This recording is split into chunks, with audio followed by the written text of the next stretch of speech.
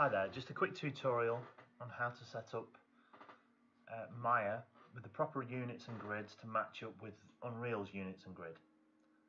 Okay, so let's get started. Let's go up to Windows, Settings and Preferences, go down to Settings and change this to centimeters and click on Save.